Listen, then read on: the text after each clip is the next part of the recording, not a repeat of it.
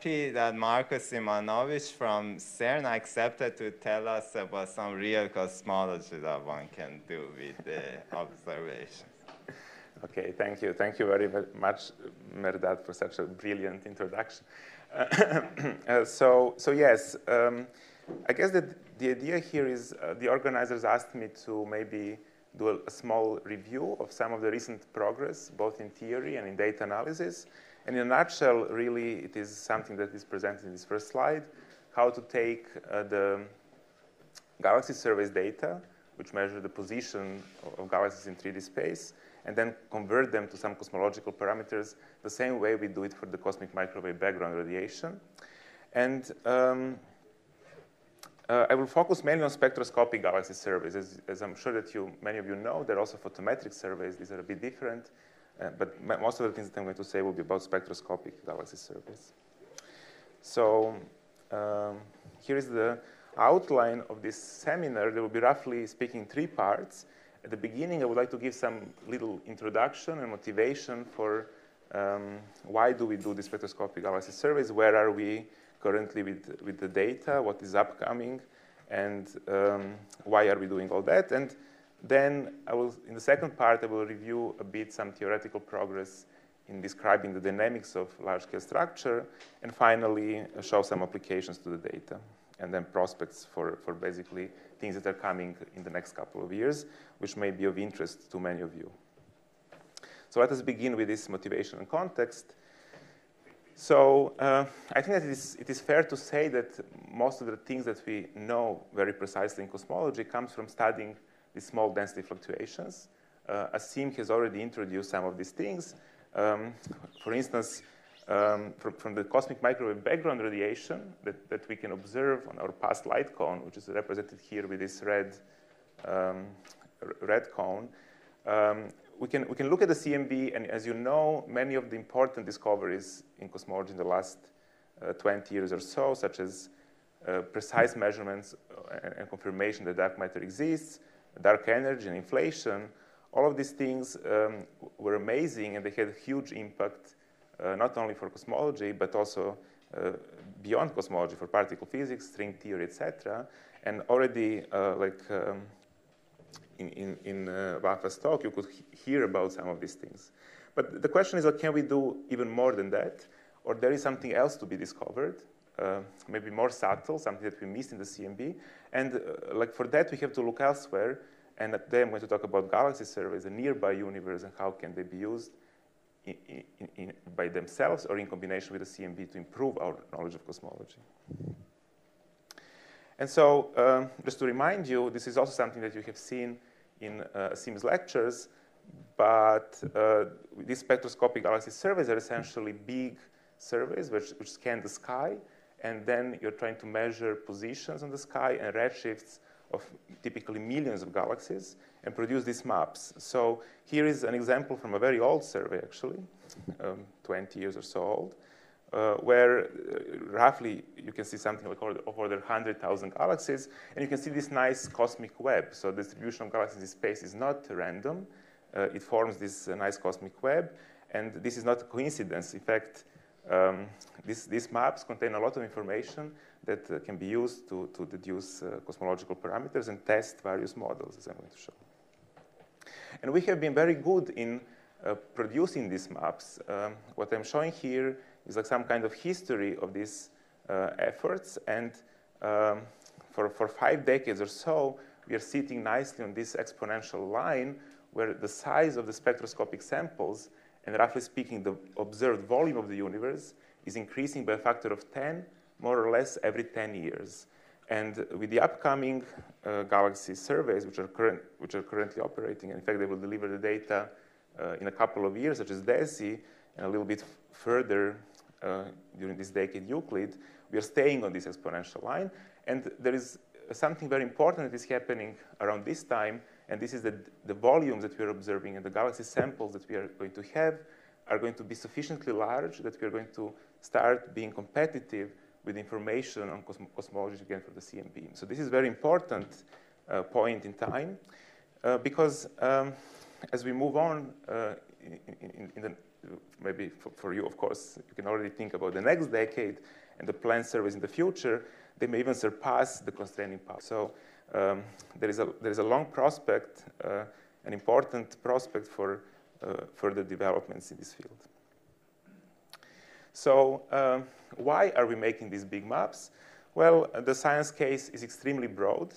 Apart from many relevant questions in astrophysics, what concerns cosmology, I could roughly split into two different parts. So the first thing I would say is that these galaxies, as I already mentioned, are not distributed randomly, and very importantly, they remember the initial conditions. So on very small scales, of course, things are scrambled by the complicated nonlinear evolution. Like in this room, we don't remember very much about inflation, I guess.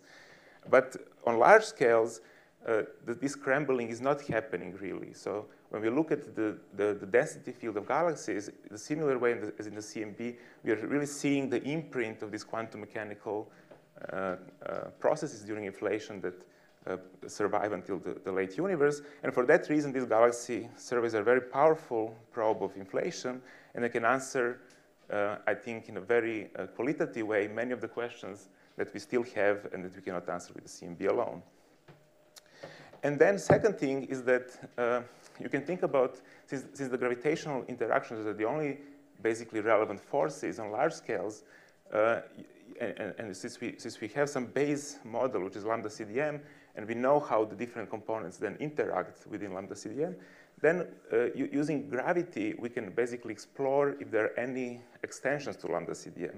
And since everything gravitates, then looking at distributions of galaxies is very good because it's a very sensitive probe simply because of a huge volume of the universe over which you're integrating of various extensions. For example, the most well-known and guaranteed signal is the sum of neutrino masses, and even though neutrino is a very light particle, which we cannot be difficult to measure in laboratory, simply using the fact that we have such a huge volume of the observable universe, we can do it from galaxy surveys remarkably.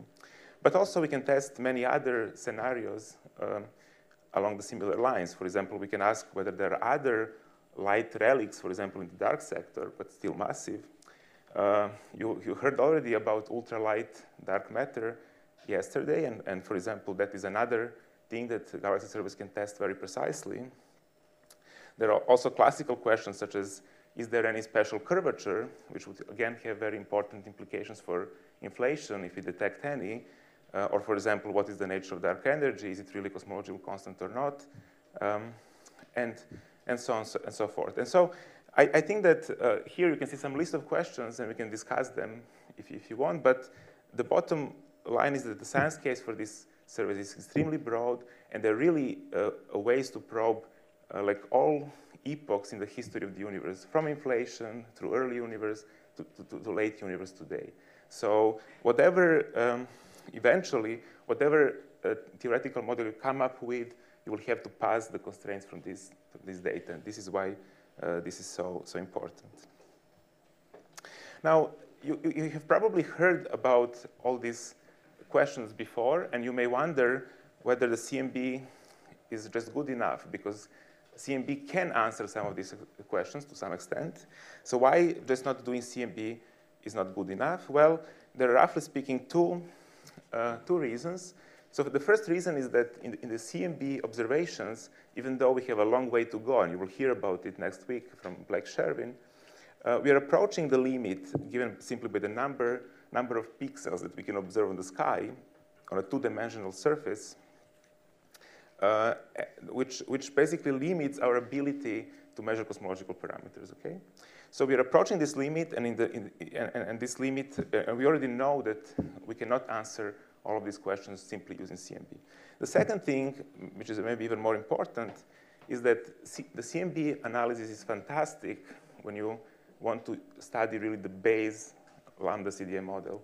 But if you make extensions, there are many important, many large degeneracies which appear, and then the constraining power of the CMB alone is not so great anymore. So here I'm showing two examples, which are not even some crazy extension of lambda CDM. For example, on the left panel, you can see the very well-known degeneracy, which appears if you allow curvature to be non-zero. in the CMB analysis. And then you anyhow have to use some external data sets, such as the BAO, to break this degeneracy and do the measurements. And on the right, another important extension of lambda CDM, where you allow neutrino masses to vary. I will remind you that in the baseline Planck analysis, the sum of neutrino masses is fixed, even though we don't know it. So this is, I would say, even the realistic scenario that we always have to keep in mind. And in this realistic scenario, you can see that the neutrino masses and, for example, the Hubble parameter degenerate. And again, in order to get the best possible constraints, you already at this stage have to use some external data sets, such as the BAO. So the bottom line here really is that CMB, of course, was great to establish precision cosmology and to really establish lambda CDM as our baseline cosmological model. But it is insufficient, like in the future, for answering to some of these open questions that we have and exploring like extensions of lambda CDM. The galaxy surveys are complementary probes, and they're becoming competitive. And in combination, as I'm going to show, they're becoming even much more powerful than each one of them individually. And so these are all reasons why you're going to hear a lot about this thing in the years to come. And this is going to be, I think, the topic which will dominate the discussion in cosmology in the foreseeable future. But of course, like in order to use this data, one of the keys is to have a good and reliable theoretical framework to making predictions for how these galaxy maps are supposed to look like, what are their statistical properties, and then this of course is needed in order to be able to extract the information that we are interested in. So for a given cosmological model and a given set of initial conditions, you have to be able to tell how your galaxy density field is supposed to evolve, and then you can compare it to the data and tell whether your cosmological model and your cosmological parameter make sense or not.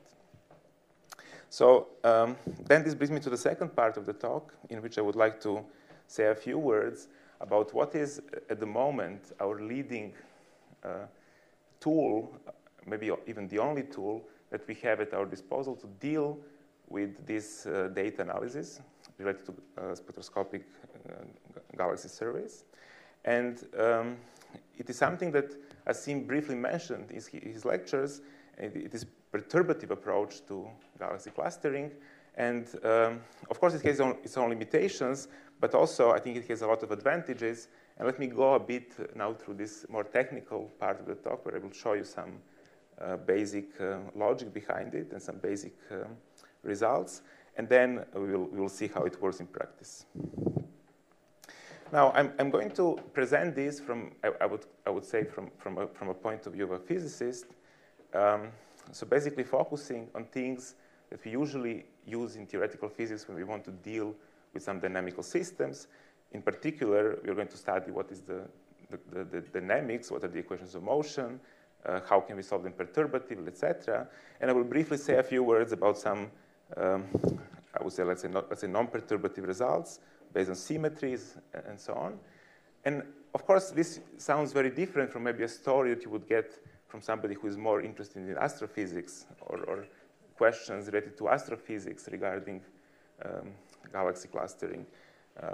But I think that it's a useful point of view, and you should know about it. And okay, so let us start, first of all, reviewing what are the main nonlinearities that we should keep in mind when we're trying to describe the nonlinear evolution and galaxy clustering. So at the very high redshifts, I'm going to illustrate this in using some simulation outputs. So at very high redshifts, the field is nearly Gaussian, and fluctuations are small. So you're very close to the initial conditions, and gravitational collapse didn't have time to happen and produce the nonlinear structure. Just a reminder that our variables that we care, degrees of freedom that we care about, are this density contrast delta.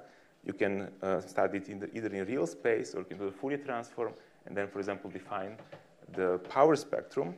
At early times, of course, this will be just the linear power spectrum, the two-point function of Fourier modes. But also, you can study the higher order endpoint functions if you want, in a similar way.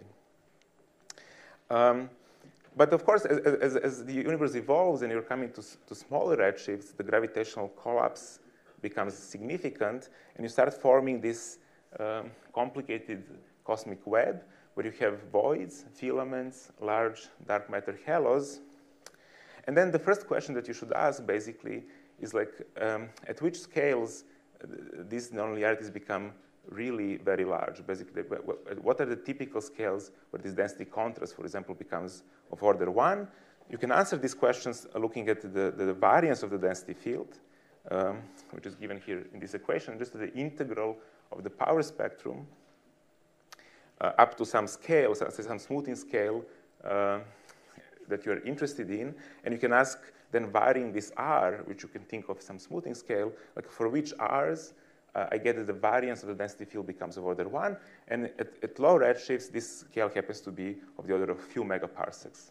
Now, this, whether this is good or bad, like it's maybe a point of view and perspective.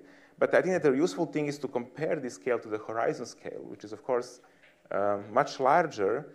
And this means that you have a lot of, if you want, independent pixels or Fourier modes, which are in the linear or quasi, not so nonlinear regime that you may hope to describe analytically. And this number of pixels is typically, even if you do a naive estimate, much larger than the number of pixels of the CMB. This is the reason why we believe that these galaxy surveys have higher potential in terms of constraining power and for cosmological parameters. Now, the simple gravitational collapse, which is induced by tidal fields and overdensities, etc., is in some sense a true nonlinearity. But there are also other types of effects which are slightly different, and they require slightly different treatment, but they're very important.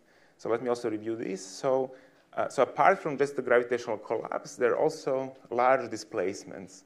And Asim has shown this Zeldovich approximation, in which basically you get the whole cosmic web starting from a homogeneous initial conditions, from a homogeneous universe, and then really displacing particles. If you want to estimate, and this already is a good approximation, so the true nonlinearities are basically some kind of a combination of these displacements and really gravitational collapse, which would be the true nonlinear collapse in the structure formation. And if you want to estimate the size of these displacements, you will see that the so-called velocity dispersion, which measures how big are these typical displacements, is such that the typical displacements are over 10 megaparsecs, 10, 15 megaparsecs in the late universe. And of course, these displacements, if these motions were random, would introduce like scrambling of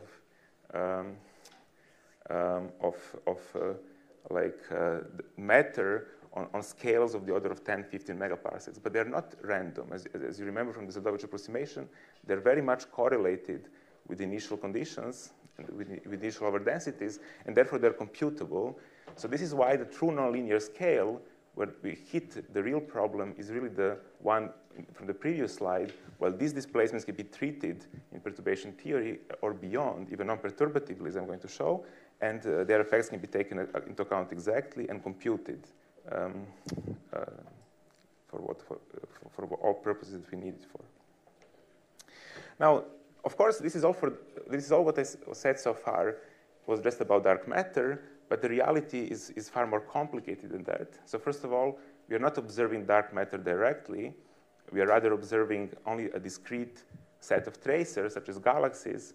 And this set of tracers is not even a fair representation of the underlying, yes? There is a question at Sorry. What does LSS stand for? So the LSS stands for large-scale structure. I apologize. Maybe I should have introduced that. Yes. So these tracers are discrete. So there will be some sampling noise inevitably related to the fact that you're probing the underlying dark matter field with a finite number of points. But also, these tracers are biased. They're not forming uniformly in your dark matter field, but they're forming very special points where the overdensities are very large. And so this will have an important implications, for example, for the structure of the perturbative solution. Also, this galaxy formation process is very complicated. We don't even know all the details. We can run some simulations, even with hydro simulations, we have different guesses for how important or how large are different astrophysical phenomena when the galaxies form. But I think it's fair to say that we don't really know all the details which are needed in order to make clear predictions for what we observe. However, we believe that this formation of galaxies is local in space. In other words, the way that galaxies form in some region of space doesn't influence how another galaxy forms across the universe. And that will be important to keep in mind. And finally, there is yet another level of complication, which comes from the fact that we are observing things in redshift space, or in other words, we are observing redshifts, which we want to convert to distances. This mapping, of course, as Asim already showed you, is non-trivial because it involves peculiar velocities, and therefore, we're going to inevitably introduce some distortions in our maps, and these are the famous redshift distortions which lead to the anisotropic two-point function. And so the way that we usually deal with this is that when we measure the two-point function of the power spectrum, we expand it in multiples like in the angle of the line of sight in the Fourier mode k. And usually, since the angular dependence is not very strong, it is sufficient to keep only the few lowest order multiples, such as the power spectrum monopole, P0, or quadruple, P2, etc. All right, so is there another question? Because I see two things in chat. Maybe not. Or it's just me? There is a thank you message. Okay, great. So I briefly reviewed these very complicated details, and the question then is like, what should we do? How should we proceed? Because it seems that things are very complex on small scales. We don't even understand the physics of galaxy formation, so what should we do next?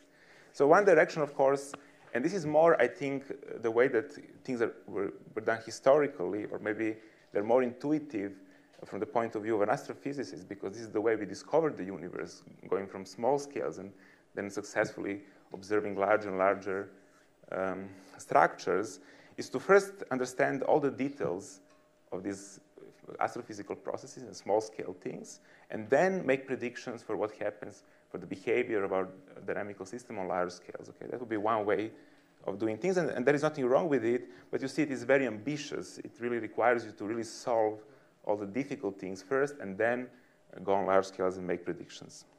But this is not what we usually do in physics. Actually, most of the time, we think in the opposite direction. And again, this is because in physics, we are discovering the universe in the opposite way. We are starting from some large macroscopic separations, and we are learning about new phenomena by going to smaller and smaller scales. And for example, think about things such as molecular interactions and then fluid description. Of course, that you discover fluid first, even before you know that molecules exist. Or you don't have to know the details of quarks and gluons and their interactions to do nuclear physics. And eventually, you don't even have to know really string theory in order to talk about standard model elementary particles. So usually, this intuition that we can describe the world on large separations without knowing the details on small scales is formalized in this effective field theory approach. And it's a very successful way of thinking about things because it saves us from having to understand all the details at once to describe the relevant phenomena on a certain range of scales. Okay. So I think that the question then is like, can we do something along these lines for galaxies? Can we just try to describe what happens on large scales without having to know the details on small scales? And this is an important, I think, shift in the point of view, which I think happened around 10 years ago. And this approach is called the effective field theory of large-scale structure. And the idea here really is to think from a point of view of an observer who doesn't live in a small galaxy and they're trying to understand all the details, but really to think about seeing the universe from the outside and thinking about this galaxy field that we see in the data as some sort of a strange material, which is made of baryons and dark matter, which are self-gravitating in the expanding universe, and then study this material in the same way as we would study some other material, like or some fluid, without knowing its microphysics. So the microphysics is unknown, but what we know is that the only long-range force which is relevant in the problem is gravity, and then we know how to do calculations in this setup. And the formation of galaxies is local in space, so therefore all non-trivial interactions which involve baryons will be localized in space, and they cannot mediate the long-range forces that will spoil your predictions on large scales. And so this is a setup in which we do not have to know the details or the UV physics in this context. It would be some kind of structure, some really like galaxy formation physics, in order to describe the long wavelength fluctuations in this galaxy density field. Okay. Now, like in any effective theory, I would have to specify here what are the relevant degrees of freedom. In this case, it is really the galaxy over density field, delta G. The equations of motion, if you look at details, will be fluid-like, but with many additional terms, in fact, which are non-trivial. And they, of course, include gravity, because it is an important long-range force, which basically shapes the whole cosmic web. And what kind of terms you're allowed to write down in these equations of motion is then dictated by symmetries of the problem and the equivalence principle, etc. And there will be, as usually happens in effective theories, two expansion parameters. One is going to be the smallness of density fluctuations. So the variance of the density field will be one small parameter. So if you want to write down terms in the equations of motion with more powers of density field, they will be suppressed. And the second expansion parameter is going to be the derivative expansion. In other words, if you want to write down the equations of motion terms which have more derivatives, those are also going to be suppressed. And the scale which suppresses these derivatives is the nonlinear scale, basically the scale where the fluctuations become of order 1. And so then how come that this description is so universal, and why it doesn't depend on the details of the microphysics or galaxy formation? Well, it does depend, but only through a set of numbers, a handful of numbers, which are multiplying these terms in the equations of motion, and these are called counter terms, or like effective field theory parameters, etc. And there are only a few of them, and you don't have to know them. For each galaxy formation example, these terms will slightly change, but the point is that the description of fluctuations will remain unchanged. The form of the long wavelength like fluctuations that you can expect is always the same, only these coefficients change, and they capture all dependence on the UV physics. And so, as a consequence, on scale larger than the nonlinear scale, such description will be universal, and it will apply to any galaxy formation processes or whatever you have on small scales that you don't know. And this is the power of this idea. Marko, so since everyone is quiet, I ask a question. Why is the expansion parameter delta G and not delta dark matter? Yes, I'm being sloppy. It is delta dark matter. Well,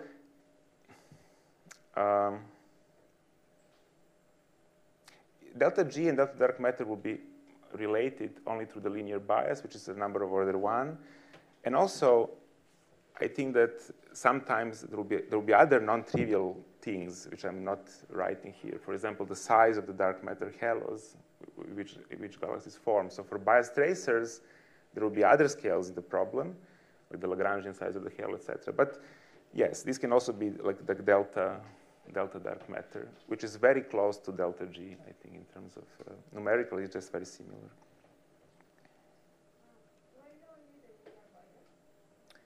Sorry? Oh, but because only... Can you repeat the Yes, so the question is, like, why am I mentioning only the linear bias, I guess? Of course, the things are non-linear. I'm just mentioning linear bias as a proxy of the difference between, like, as a rough estimate, like how different delta G is from delta matter. And this number will be roughly some number of order 1. And so, like, of course, if you want to be very precise, you would have to do a more careful analysis. I'm here giving just a rough ideas about what are the scales in the problem. Okay. There is also a question in the chat asking to clarify the notation K. K, meaning like. I only see K nonlinear. So K here is just a Fourier wave number when you do a Fourier transform, and K is inversely proportional to the length scale, right? So if you have large K's, you're talking about small scales in real space and the other way around. And the K nonlinear, I think if you want, is roughly speaking defined as a scale where the density fluctuations of dark matter become of order 1, okay? So it is not a strict definition, but it is of order of a few megaparsecs. So therefore, this K nonlinear that is in this slide is going to be roughly 1 over a few megaparsecs. So it would be, like, say, something like 0.3, 0.4, something like that, okay? All right, so let me maybe be a bit more specific in one simple example that where you can really convince yourself or at least you can construct some equations of motion for these long wavelength degrees of freedom, starting from the exact equations of motion that you would solve on the computer, and where you can really see the emergence of these additional terms in the equations of motion compared to what you usually have in mind, and how this whole effective field theory works, really. And this is the example of dark matter. So if you want to solve like dark matter on the computer, what you would do is to write down the collisionless Boltzmann equation, of course, with the gravitational interactions, and then just evolve the positions and velocities of all particles. And this is what we do when we run numerical simulations. And then we can ask ourselves, but since we cannot solve analytically this Boltzmann equation, what is the next best thing that we can do? I told you that one idea is to really look only at the long wavelength degrees of freedom, and where the fluctuations are small, with the hope that maybe there you can apply some perturbation theory. So the first task then is to find the density, the equations of motion for these small fluctuations on large scales. So in order to do that, you can separate the fluctuations or fields in the Boltzmann equation into short wavelength and long wavelength degrees of freedom, and you can just average over the short wavelength degrees of freedom. So you can explicitly do this starting from the Boltzmann equation, and what you're going to find is that you're going to end up with the equations of motion for delta and velocities shown here on the right-hand side, which resemble fluid equations of motion. So this is something that I think Asim also showed in his lectures, and they have the usual like structure, except that now on the right-hand side, for example, of the Euler equation, you have some additional terms. These additional terms come from this procedure of averaging the short wavelength degrees of freedom, and then tell you how at leading order in delta and derivatives, the distribution of galaxies react to some short wavelength fluctuations, okay?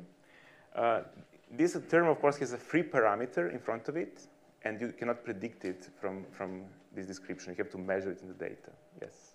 Marko, so can I understand this existence of the extra term as saying that there is a multi-streaming regime and it cannot be described perturbatively, but you have done a force graining, so the effect of those multi-streaming regions is now showing up as extra term? Yeah, so the question is, like, can this extra term be understood as an effect of multi-streaming, because I cannot do perturbation theory there, and now I'm seeing some consequence of that fact. I think that the answer is yes. For the dark matter particles, really, this is the correct interpretation. The size, it is a bit like, again, complicated. In some sense, yes. So, yes, you can see it. I would say it's a more effect, more it has to do with the fact that you cannot, even if there was no multi-streaming, you'll be still in trouble because your density fluctuations will be so large when you hit the nonlinear scale that you will not be able to use these equations anymore, and you will have to supplement them with some nonlinear corrections. But let me maybe mention, in fact, that as I promised, this is supposed to be the unique long-distance description of some self-gravitating dark matter, whatever it is. So, for example, if you're talking about dark matter particles, then indeed there is some essentially effective mean-free path for dark matter particles, which are captured in dark matter halos, which is the typical size of the halos, which is a typical length scale where the multi-streaming becomes relevant. And indeed, this is a typical size of the nonlinear scale. But you can, for example, consider other examples of dark matter. And yesterday we heard, for example, about the ultralight dark matter. And you saw that the equation of motion for the ultralight dark matter is not the full Boltzmann, collisionless Boltzmann equation, but actually something different. It looks really very much like a fluid equation with additional term, which is this quantum pressure term, which can be very small for large, let's say, axial masses. And so there you would have naively the ideal fluid equations of motion, but if you would again do this coarse graining procedure without multi-streaming, by the way. But if you would do the coarse graining procedure and focus on the long wavelength fields, you will again come up with the same set of equations. So these counter terms, they have contributions not only from the fact that there is some mean-free path. Let me just finish one sentence. But also from the fact that you have a gravitational collapse and you form halos, no matter what they're made of. Yes? Yeah, so a cutoff scale is also a free parameter here, right? Scale of coarse graining. It is a free parameter, but well, in some sense, it is a free parameter. You can decide where to put the cutoff scale, but different cutoff scales are just going to lead to different values of this coefficient here, such that when you do the analysis and combine the two, there will be no sensitivity to this cutoff scale. And why does this average procedure doesn't impact the continuity equation? It does affect also continuity equation. I'm being, again, a bit sloppy because this would take too much time to explain things. But there is a way to think about continuity equation in terms of the momentum rather than velocity, in which case delta and pi, the momentum, which would be like 1 plus delta times v, right, would be basically linearly related. In that case, the average will be trivial.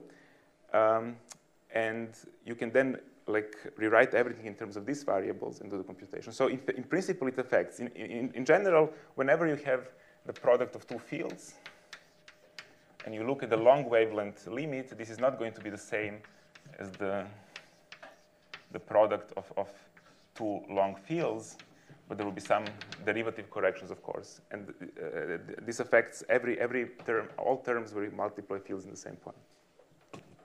So the question was whether this averaging also affects the continuity equation. And there I was yesterday thinking, when I give a talk, I will for sure repeat all the questions. But it's always easier when you're in the audience. I have another question. Yes, absolutely. Why this average, what guarantees you that after performing the average, you can truncate the Boltzmann hierarchy at the you should not consider all the moments of the well, I was about to. so the question was, why are we guaranteed? So why this averaging procedure guarantees that I can truncate the Boltzmann hierarchy, and why am I not supposed to keep all the moments? Well, there will be. Let me first maybe also mention this, that the collisionless. When I wrote here collisionless system, this already should make you very disturbed, because the collisionless particles can never become a fluid formally. Imagine that you have a box with particles and which never collide with each other. I can give some strange initial, let's say, conditions where they just have velocities along the x-axis and they all move and bounce back and forth between. They will never become a fluid. So for things to be fluid, there must be a mean-free path, and for the mean-free path to exist, the system must be collisional. And the Boltzmann hierarchy can be always truncated on scales larger than the mean-free path. Okay? So now, why the dark matter, which is a collisionless system, behaves like a fluid? Well, there are several reasons, but the most important one is that in the finite age of the universe, the dark matter particles cannot move very far because they're very slow. So this provides effectively a mean-free path. And moreover, they're all captured in the dark matter halos, which basically provide, in a sense, another source of the mean-free path. Okay? And so in a similar way as a fluid, if you're working on scales larger than the typical size of a dark matter halos, which would be the mean free path for this system, then you're guaranteed that you can truncate the Boltzmann hierarchy. And in fact, all higher terms which will appear like in the other equation will be suppressed by this nonlinear scale. So as you're approaching the nonlinear scale, you will start seeing that so many additional terms become important. And in some sense, you will not, your description breaks down. You will have to restore the full Boltzmann hierarchy. But for scales larger than the nonlinear scale, using a fluid is a good approximation. Are there any other questions? Of course, I'm super late. It's already time to stop, I guess. How much time do you have? About 30 minutes. 30 minutes, okay. So, again, Asim already mentioned some of these things, but you see these equations now are some equations of motion for delta, which you can try to solve perturbatively, since we are talking about large scales where delta is supposed to be small.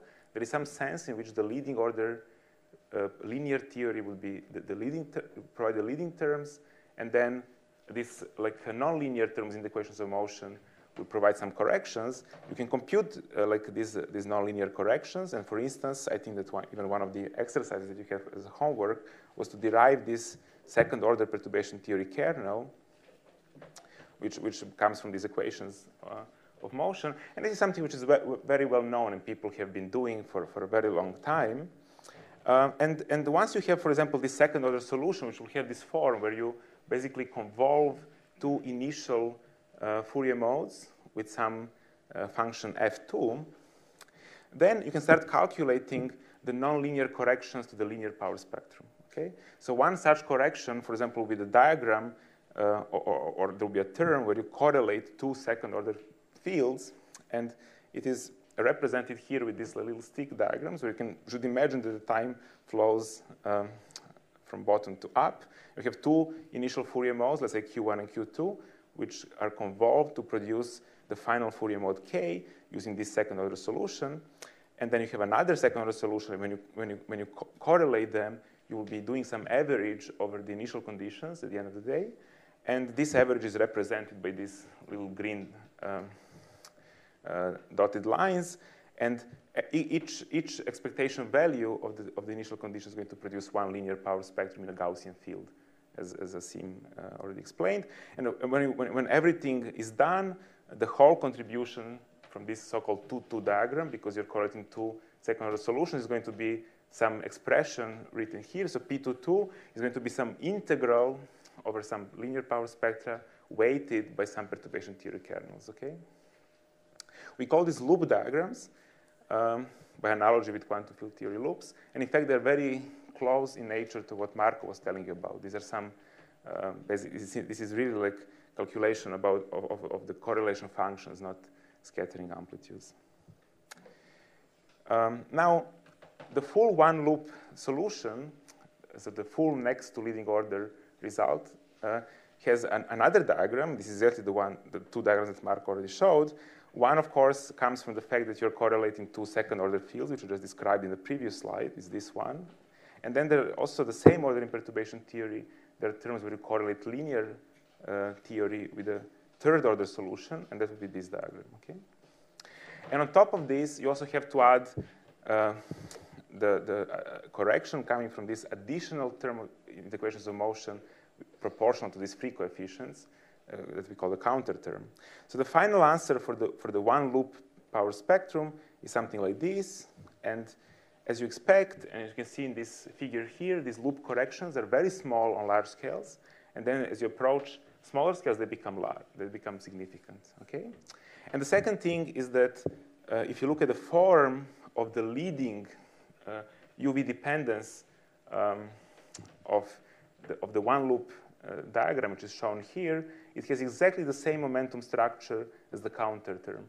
And this is not a coincidence. It has to be like that for consistency, because whatever terms when doing the loops, whatever sensitivity you have to the very small scales, which you don't trust and you cannot capture well by perturbation theory, is absorbed in this free coefficient here, such that your theory makes sense on large scales. Okay, And this will always happen at all orders in perturbation theory and for any observable. Now, when we talk about galaxies, things are, of course, much more complicated, and I will not go into the details, but the logic will remain the same. There will be additional source of nonlinearities coming from these redshift space distortion mappings. There will be additional source of nonlinearities coming from this galaxy bias, which can be nonlinear, etc. But you will have more terms to worry about, but the logic will be always the same. You can compute next to leading order corrections, and for if you do things consistently, there will be always a set of additional counter terms to absorb all UV dependence of this loop integrals. Okay, and this will keep happening, like for any observable, again for any endpoint function at any order in perturbation theory. So, are there any questions about this? So these results are in powers of k by k. So the question is like whether these results are in the power of k over k nonlinear. Not all of them. So let me again. Good. So there is a good question. So there are two expansion parameters. So for example, if you look at these loop diagrams here, their sum is such that basically the suppression power is the variance of the density field times p linear. So this is one parameter. However, the counter term has k squared. You can think of it over k nonlinear squared, which becomes r squared. So there are two kinds of expansions. There is like expansion in k over k nonlinear, and there is expansion in terms of the variance of the density field. And for each linear power spectrum, you have to decide how these two different expansions look like, and perhaps sometimes you have to keep higher orders in one than the other, etc. It's a numerical question. All right, so I wanted to mention also some of these non-perturbative results. Okay, so far I talked about perturbation theory and how to do it for this like complicated material that galaxies are, and then I explained some basic logic behind this EFT approach.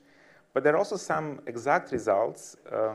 I will go very quickly through this, but if you want to discuss, I'm here the whole next week, and anytime, please ask me.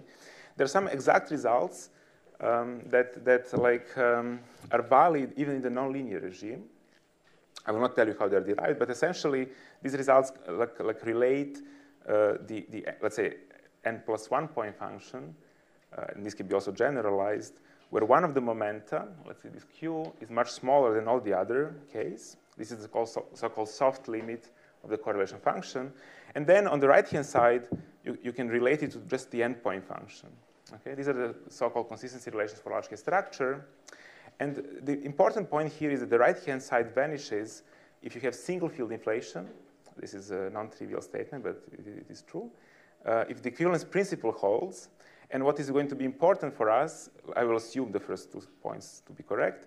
And what will be important in the next couple of slides is that if there are no features in the endpoint correlation functions, okay, only then the right-hand side vanishes.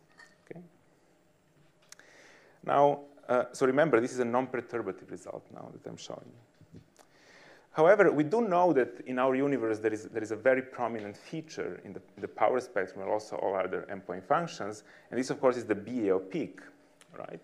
So there is some excess probability to find two galaxies separated around 100 megaparsecs, and so this feature is very important because it contains a lot of cosmological information, and we would like to understand the shape of this feature as well as possible, okay? Now, if you look at the linear theory, this feature is rather sharp, but if you look at this feature in the evolved galaxy density field, which is nonlinear, then the feature becomes much less prominent, and there is some kind of a broadening of the BAO peak, okay? So why is this happening?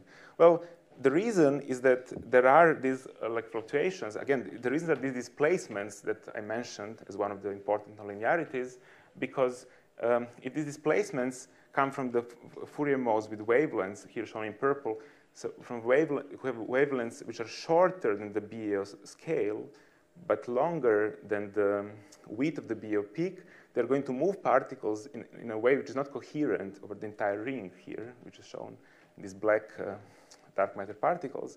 And therefore, they're going to distort this ring, such that on average, when you compute a two-point function, you're going to find that the BO feature is broadened, okay?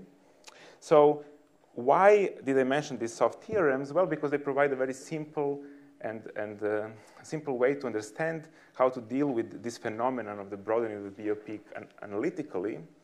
And in particular, since there is a feature in the two-point function, this means that when you look at the endpoint functions here, you cannot do a Taylor expansion such that the whole thing vanishes if Q omega is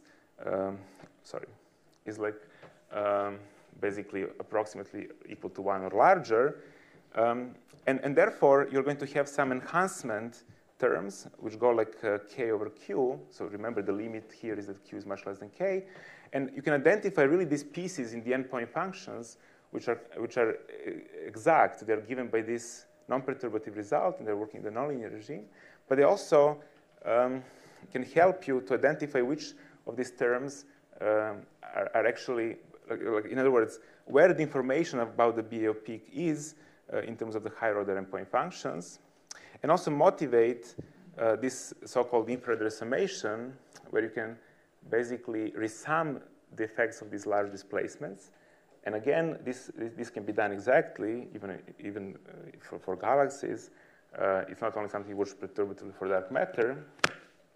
And in such procedure, you will get some formula like this, which some of you may have seen, some simpler versions of it, where you really have to do perturbation theory in a way that you can compute the one loop, but then for the feature, you will have to do something a bit more complicated, and you will have to basically compute order by order in perturbation theory how it gets broadened, and whatever you don't put in your perturbative calculation, you have to resum exactly using these displacements.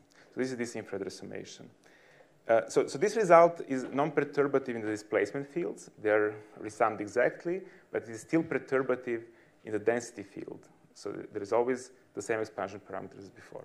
As a consequence, you have results like as shown here, where you can see the data points are these black dots, and you have, for example, the linear theory, which is the solid black line, and you can see how well this one loop infrared summation formula works, which is shown in this purple line. So it goes to the very precise data points very well. Okay? And again, this is extremely important step because this BO feature is one of the main things that we are looking for in the galaxy correlation functions, and it contains a lot of information about cosmology. All right, so, well, to conclude. Hello? Yeah. Can I ask a question? Yes. So what is the tilde on P? What does it mean? P tilde? Oh, I guess it's just infrared sum powers. I don't remember why there is a tilde, to be honest. I haven't even noticed. Yeah. So this is supposed to be, you see, like it is really supposed to be the power spectrum, which is when you do the one loop computation, as explained in the previous slides. But this is not enough when you have features. Features get distorted by these large displacements. However, these large displacements can be computed non-perturbatively, and this is done in this infrared summation. So you have to correct this wiggly part or feature part of the power spectrum with this funny formula in the second line, okay? And this is how it performs. I mean, if you don't understand all of these details, I think it's okay. I'm around. We can discuss if you're interested. But I just wanted to show this because it's a very important aspect of this nonlinear dynamics. And without it, all the things in the analysis that I'm going to show would not work. So the bottom line is that this is a very busy slide, so don't look at all the formulas. I just wanted to show that really for what is needed in the real analysis, I can fit all the ingredients almost in a single slide. Of course, in redshift space, things are more complicated. Like all these perturbation theory kernels will now depend also on the direction of the line of sight. You're going to have, as I said, additional terms in the perturbative kernels which have to do with these galaxy biases, which in turn depend on the microphysics of galaxy formation, et cetera, et cetera, et cetera. The infrared summation in redshift space is more complicated. It depends also on the line of sight and so on and so forth. But all the formulas are really written here. And at the end of the day, using these relatively simple equations, you come to the point where in order to make predictions at one loop, you have to know the cosmological parameters, the standard set of cosmological parameters. And then there are several nuisance parameters which are not predictable within effective theory, and they have to be measured from the data. Those include bias parameters, the amplitude of the shot noise, and several counter terms. And of course, so far, I just gave you some theoretical arguments, and I showed some equations. But of course, the question that you may ask is, like, how well does this work? Because at the end of the day, I'm still doing some approximations, some perturbation theory. So how well does it work? And so, like, in order to test it, many things have been done in the literature. But let me show you only one example, which I find curious. And this is the example where we were given a very large volume of simulated data prepared by Takahiro Nishimichi and Masahiro Takada. And this was the famous PT challenge, in which we didn't know cosmological parameters, and we didn't know what kind of prescriptions they use to create a galaxy density field. It was an HOD involving, of course, also satellites, centrals. This is, of course, always in inertial space, and it is designed to resemble the realistic data as we see it in the BOSS. But the volume of the simulations was 100 times larger than BOSS. So they're extremely large volume simulations. And as you can see on these plots, like, the data points are so small that you can really not see the error bars. In the residual plot, you can see that the error bars, for example, for the monopole in almost all K-beams are like smaller or equal to 0.1%. Okay? So this is an extremely large simulation volumes. And then the challenge was that we are supposed to use this theoretical prediction to fit this data and recover cosmological parameters. And the question was, like, whether can we recover the correct cosmological parameters or not. Okay? So on the right panel, you can see the results of this blind analysis. And as you can tell, we are, of course, able to recover all cosmological parameters and bias parameters in an unbiased way. And the error bars are rather small, so all of these cosmological parameters are measured with roughly 1% precision. So this, I think, is an important test, because the deal was that even if we get it wrong, it has to go on archive. So then it's a very dangerous game to play. But I think that we did have some confidence that the results will be correct. And this means that we have enough precision in our calculation to do even much larger volumes than what is available today. And so therefore, it gives us confidence that when we analyze the current data, we are not making a theoretical mistake. What is this N in the on the right hand? What is SN? SN varied. And then there was a small misunderstanding, because they gave us the data with the shot noise. It stands for the shot noise was subtracted already from the data, but there was a little bit of a misunderstanding. What do they subtract exactly? So at some point we reintroduced the shot noise with the fiducial value of 0 and just marginalize over this shot noise. Yeah, it's just the amplitude of the constant shot noise. Okay, so and this really means that now with this kind of theory at hand, we are in some sense entering like a new era in cosmology.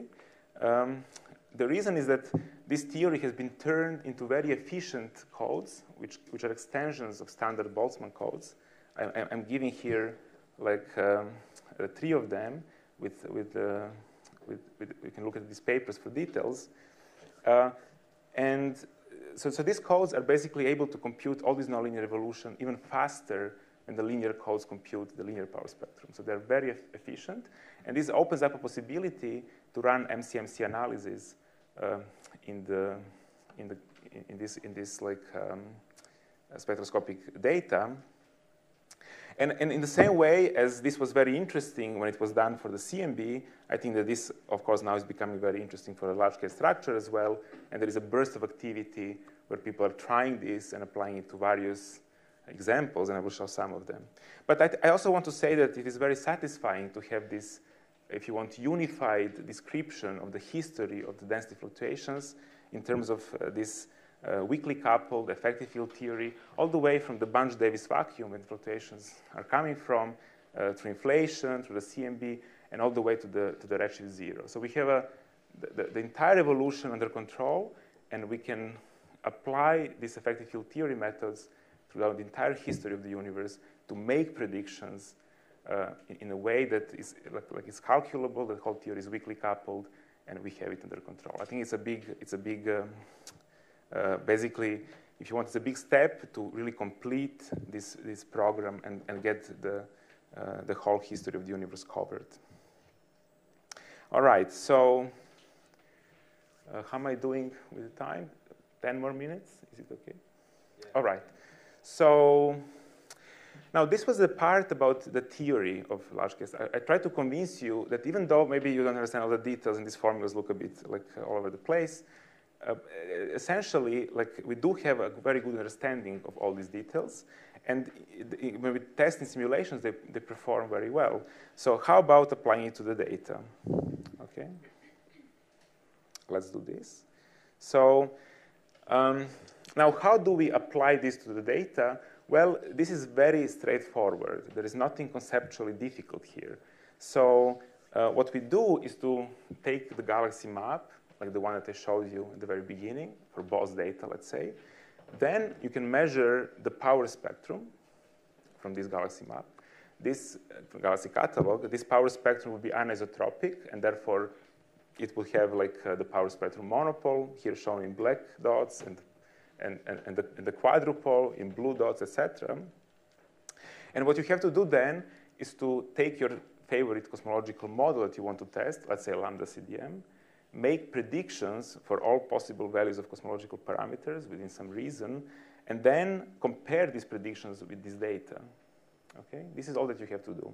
This is called the full shape analysis, and it is very similar to what is done in the CMB. From the shape of this power spectrum, you can measure all cosmological parameters. And crucially, this does not rely on any input from the CMB or other data sets. Okay? You can really take these maps and measure cosmological parameters without any additional input. This is very different from the standard analysis that the collaborations were doing in the past, which would be like a fixed shape or fixed template analysis, where you take the cosmological parameters from Planck, the best fit cosmology of Planck, you fix the shape of the linear power spectrum, and the only thing that you vary when you compare to the data is really the amplitude. For example, this is how Bose measures F sigma 8. Okay, so this is something that is less powerful because you're not allowing the shape of the linear power spectrum to vary in such analysis, and also you're relying on the external data sets. Well, here you're doing everything consistently and not using any external data sets. So as I mentioned, the ingredients are very simple, and here you just have to follow basically the first lecture or second lecture, I forgot now, that you have seen about statistics. So of course you have to have the data. This is just the power spectrum monopole and quadrupole from the Bose galaxy catalog. You have to have the theory, and this is what we described before. And then you need some likelihood. We are assuming a simple Gaussian likelihood for the power spectrum.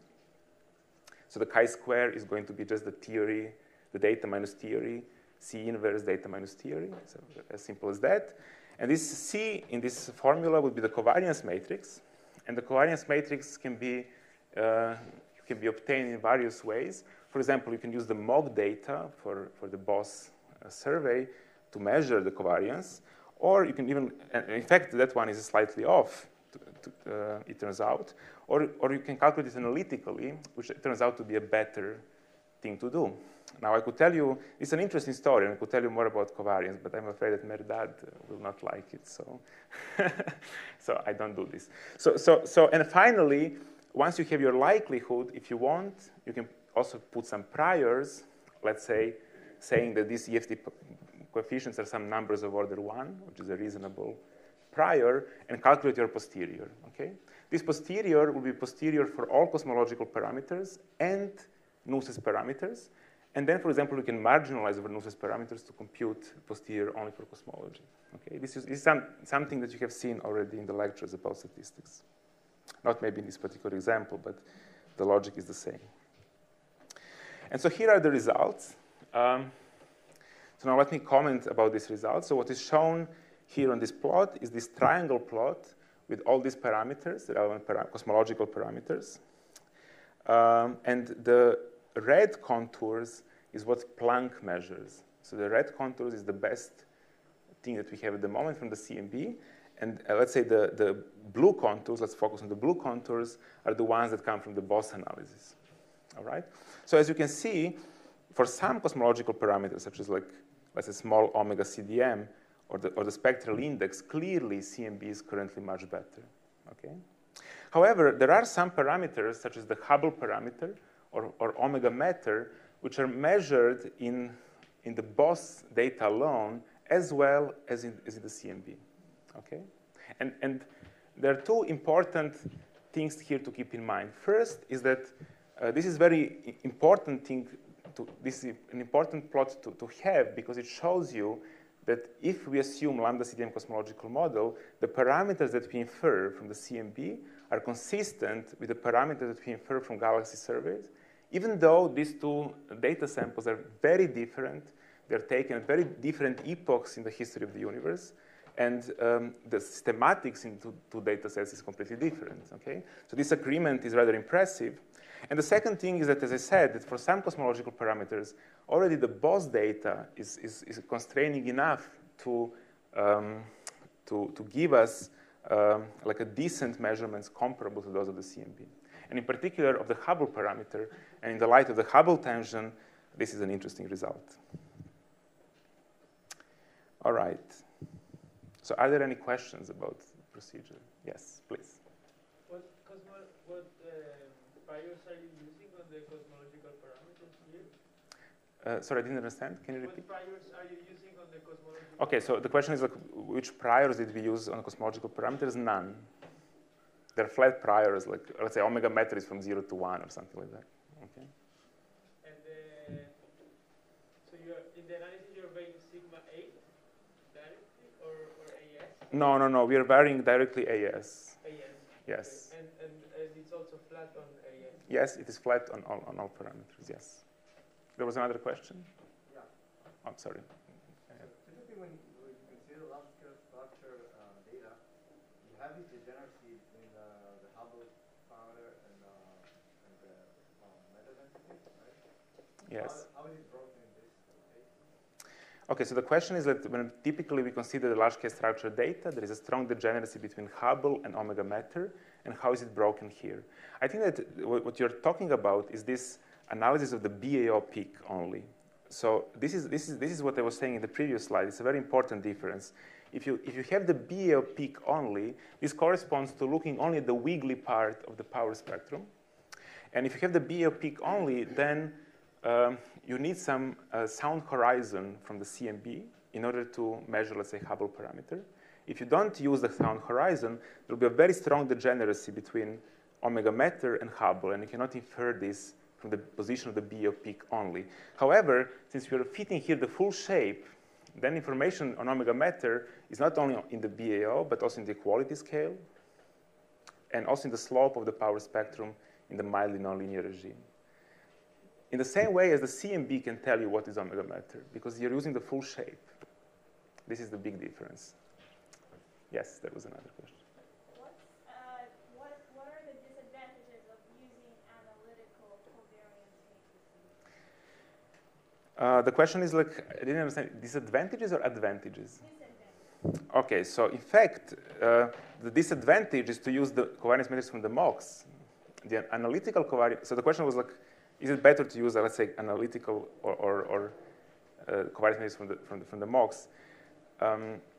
Okay, so in practice, people always believe simulations more than they believe calculation. This is a sad mistake. So,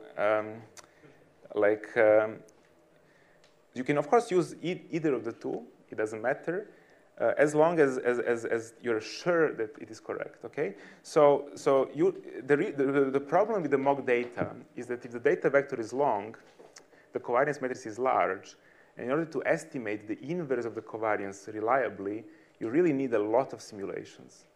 And these are expensive, so people usually try to play this dangerous game where they're not running really maybe as many simulations as they would need. On the other hand, the analytical covariance is very difficult to compute. It's like the only disadvantage, I mean, it will be correct, but the disadvantage is that it's difficult to compute, and it's difficult to compute because there is a mask in all this problem. I mean, if you have a periodic box, no problem, then it's not so hard. But usually there's here non-trivial masks, and then it's hard to do it. But I have to say that regarding covariance, that even if you use a simple Gaussian covariance, you will get the same answer. I think that the covariance is not so important. The exact form of the covariance is not so important. And the reason is that while the data covariance, of course, in principle should impact things quite a lot, when you marginalize over Nuss's parameters, you're in a sense introducing a new additional contribution to the covariance, which is bigger than your data covariance. Okay, I can explain maybe later on a bit better. So really, in practice, it turns out that when you look at the posteriors from let's say MOX or Gaussian covariance or analytic covariance, let's say, which includes non-trivial connected part of the trispectrum, you will get the same answer. That's because the shot noise is also really high, right? This is for two reasons. First of all, the shot noise is high, so you never enter the regime where things get complicated. The information are suppressed by the shot noise. They're suppressed by the shot noise, but also there is a contribution to the covariance. You can think of it as coming from marginalization over Nuss's parameters. Because one thing is the data covariance. The other thing is the covariance matrix for marginalized posterior Fourier cosmological parameters. Okay, these are the two different things, and it's not clear which one then dominates. Okay, so maybe there are some samples in which, for example, neutral hydrogen comes to mind, where the shot noise is very low. And this may be an issue, but for the galaxy clustering, this is not a problem. You can be relaxed much more about covariance matrix than about your theoretical model. Yeah. Can this approach be applied to photometric? So the question is, like, can this approach be applied to the photometric surveys? I think that photometric surveys are much more difficult for perturbation theory because the way that things are done. Well, sorry, let me maybe say it in a different way. So just to the photometric survey in the sense that you have some uncertainty where your galaxy is, sure, you can apply it. But if you do lensing, then this is difficult for perturbation theory because in lensing, these observables that you're looking at like somehow inevitably mix large and small scales. As you said, perturbative calculation doesn't apply on small scales, then this will be a problem. While in the galaxy clustering, there is a simple way to separate the two. Yeah. So it's more challenging, I think, for the matter. Okay. Some questions from the chat. One is about the Hubble tension. Can you comment on the values of redshifts that your survey is measuring or using compared to CMB and compared to supernova? Right. So I think that very often this Hubble tension is phrased as the tension between late universe or low redshift universe measurements and high redshift, or early universe measurements. Well, in reality, this I don't think is a very useful distinction. So the redshift doesn't matter.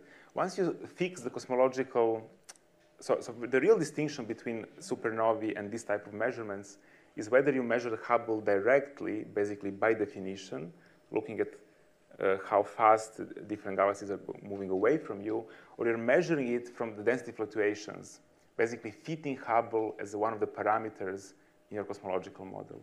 So once you set the cosmological model, then the entire history of the universe is fixed. So there is no real distinction between late and early universe. Galaxies are just like the CMB, just nearby.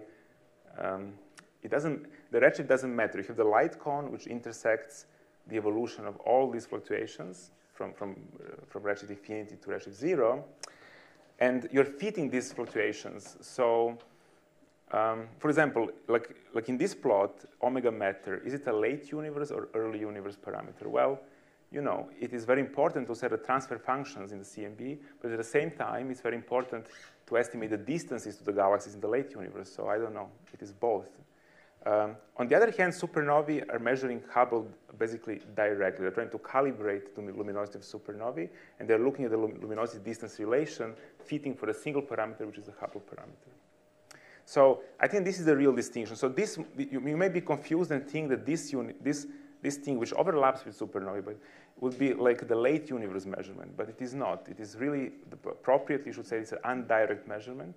We are fitting for the Hubble from studying the history of the density fluctuations throughout the entire history of the universe, while the other measurements are direct. Thank you. So there is another question about the loop computations in non-standard cosmologies. Can it be done, and can it be used as a way of discriminating those models? It depends what non-standard means. For example, if you modify early universe cosmology, but let's say people would like to do that, I'm going to show you some examples, then you can still use the exact same codes that are not affected. If you modify the late universe cosmology, you're introducing another long-range force, which is not only gravity. You still can do loops, of course, and you can do the calculation, but you will have to change the equations of motion and recompute everything again from scratch. But in principle, the method always applies. Yeah. Is it all? Okay.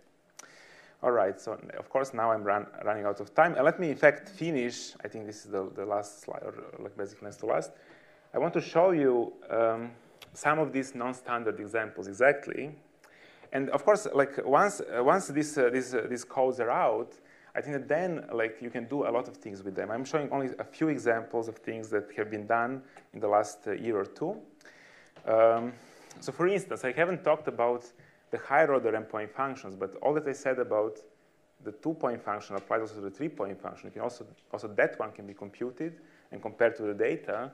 And for example, you can see the constraints on the first constraints effect on the so-called single field inflation, a type of non-Gaussianities which can arise in single field models, which is not local non-Gaussianity, but it's equilateral or orthogonal, from the large scale structure. So this has never been done before. The only constraints we had were from the CMB, and this is because we didn't have a reliable theory and the methods to apply, to compare the bispectrum that we will compute to the data. Okay. Then in the middle plot, you can see some analysis where you modify the early universe cosmology. You're adding a little bit of this early dark energy that you may have heard about as a way to solve the Hubble tension. And you can see that the addition of the Bose data in this extended scenario is already very important. It basically makes the difference between whether like your early dark energy theory is a viable solution if you use only Planck data or BAO data, and whether it is not a viable solution if you use a full shape analysis.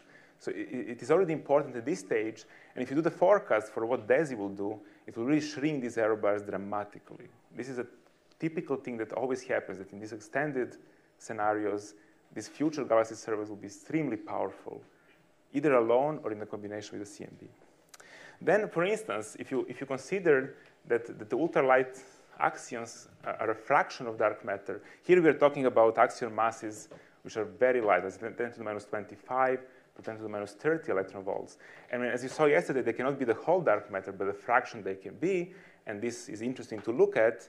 Then, for example, the red contours here in the upper left panel are showing you what kind of constraints you can get from the CMB on this fraction of the actions of dark matter. If you combine this with galaxy clustering, you improve this by a factor of 2. Already with Bose, with DESI, it will be much more significant. Or for instance, if you consider some light relics, which are there in addition to neutrinos, again, for them, people will use this Bose analysis to either provide the first ever constraints or tighten significantly the leading constraints that were present in the literature so far, before that. So you see, like, this method is not only applicable to lambda CDM. It can be really used as a generic tool to test various extensions of lambda CDM, which are all interesting. And with the new data that are coming, things are going to become even much better. All right, so let me finish with this final plot, which shows the forecasted power of a survey such as DESI or Euclid. Okay, you can basically apply the same method that I was talking about to make a prediction for what kind of cosmological constraints you will have in the future. And the dashed, so these are mock likelihoods, both from Planck and large-scale structures, assuming that the neutrino mass is like, I think, 0.1 electron volt, okay? So the dashed lines are Planck mock likelihood data, okay? The red solid contours are what DESI power spectrum will give you, the same analysis that I was talking about for both. And the blue solid contours are combinations. So just take a look at, for example, Hubble and Omega CDM, how much we are going to improve in just a couple of years when DESI delivers the data, okay? This kind of improvement is quite impressive, even within the context of lambda CDM. And for the extensions, it is even much, much better, okay? So I think that this is a very, it's a very exciting thing, because we will be really able to test very precisely, much more than what we can do at the moment, like both lambda CDM and perhaps find some discrepancy or deviation, or look for particular imprints of other non-cold dark matter things in our universe, such as, for example, ultralight axions, or like these light but massive relics, or perhaps looking for some new long-range force in the dark sector, etc., in this data that are coming. Okay? So I'm going to stop here. I'm sorry for being over time. And I will just say that in this sense, really, the galaxy clustering is the new CMB, and you will really hear a lot about this in the years to come. And I think for you, it is very important to keep an eye on these things, on these developments, both on the theory side and the data analysis side, because it will be an important part of the activities in the field. I think that the perturbation theory is not perfect, but it can really bring us very far, and it will be good enough, importantly, for the upcoming surveys.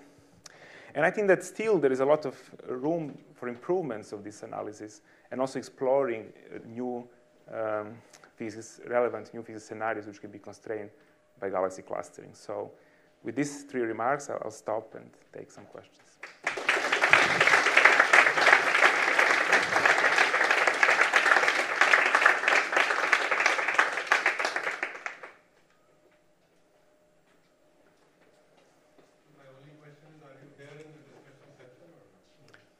Yes, the question is if I'm here in the discussion session. Absolutely, yes. Absolutely, yes. Anytime. I'm very easy to bribe. Just spritz or coffee, and I can answer all your questions. You mentioned if the larger scale structure is universal. Does this include the sound speed parameter, I mean, for fuzzy dark matter and cold dark matter? Yes. So the counter term, this speed of sound, or the one loop counter term for the fuzzy dark matter, ultralight axion, or cold dark matter, would be actually very similar. It would be slightly different, maybe because they differ, of course, in terms of the microphysics. But as I said, one of the main contributions to this speed of sound really is the fact that you have gravitationally bound dark matter halos. And as long as those are not very different in different scenarios, the typical size of this halo provides really the typical estimate of how big is this counter term. Okay?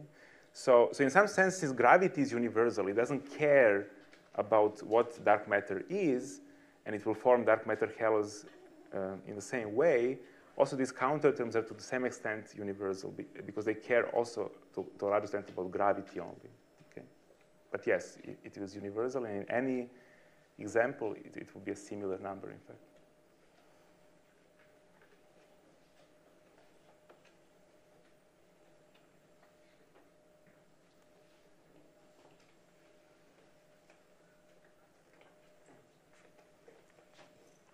We have only used the BOSS data, right?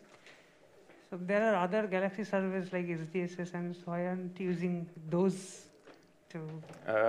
So which others? Can Like the SDSS or something like that, there are a lot of systems. So well, but the BOSS is, in a sense, an extension of SDSS. Even though they're not fully overlapping, BOSS is much bigger in volume, so it will dominate the error anyhow. Okay. There are other data sets like quasars, for example, from eBOSS, but those are more difficult to analyze because they're very sparse. The shortness is very high and the masses are very complicated, so I'm not sure it will add much to this analysis. And there are all these like galaxy lensing surveys, but for the reasons that I mentioned earlier, this perturbation theory is very hard to apply for the lensing. So I was talking about these spectroscopic surveys because I think that at the moment they're the leading probe from large-scale structure side for most of the parameters, and this will remain true, I think, for the foreseeable future.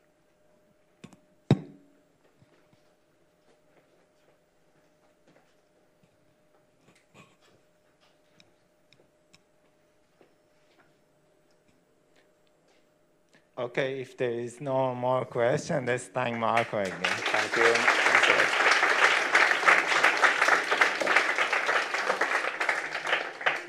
have a question, but first turn that on. I want to embarrass